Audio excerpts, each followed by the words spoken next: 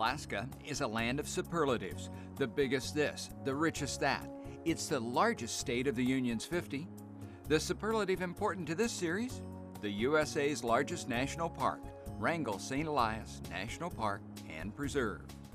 Located here along Alaska's Canadian border, it joins on the Canadian side Kluane Provincial Park, which is also connected to the Tatshenshini Provincial Park, making this one of the largest preserved pieces of wilderness in the world. And the Wrangell-St Elias superlatives just keep on coming. The Bagley ice field is 127 miles long, 6 miles wide, up to 3,000 feet thick. It's the largest subpolar ice field for the most part, the rail bed for the Copper River Northwestern Railroad, built to haul copper from the Kennecott mine 65 miles east. The copper mine, part of the Wrangell-St Elias National Park and Preserve, is in the process of restoration and one of the rewards for making a trek on the McCarthy Road.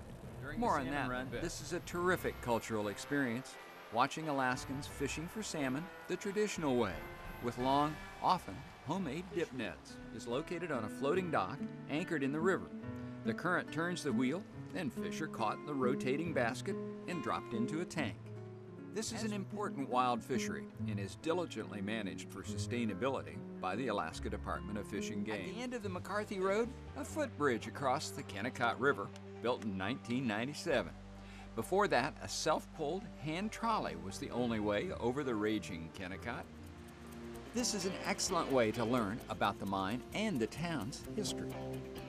One interesting note, perhaps you noticed, the mine was named for Kennecott Glacier, which is spelled with an I. But the Kennecott Mill and town are spelled with an E.